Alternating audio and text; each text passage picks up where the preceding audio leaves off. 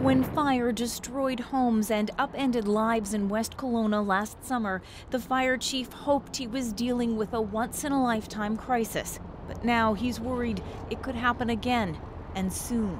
It hasn't been normal weather. What we saw with the fire was not normal, but it needs to be now for us. But what we've seen over the winter and into this spring is also not normal, so we are concerned. Fear shared across Canada. Here's why. Much of the country is tinder dry, with extreme drought in parts of Alberta, the Northwest Territories, and British Columbia. What does that look like? Check out this riverbed in Prince George, BC. No water at all. And this new government forecast calls for warm, dry weather into the spring. With the heat and dryness across the country, we can expect that the wildfire season will start sooner and end later, and potentially be more explosive. The federal government detailed plans to get cash to communities, train firefighters, and work with provinces and First Nations.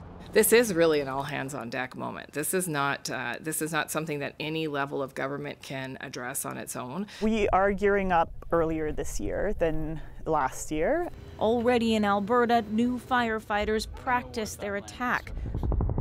Early spring is most dangerous on the prairies before the trees green up. If we have persistent dry weather and no precipitation, yeah, then I'll get nervous. And for me, the biggest thing is to have my crews ready to go. And Lindsay, beyond those urgent warnings, there was also, it seems, some political messaging at play here.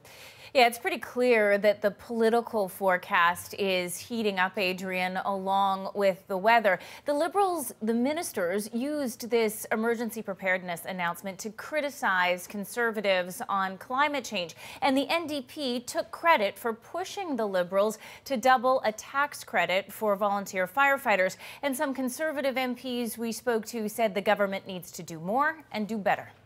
All right, Lindsay Duncombe in Vancouver.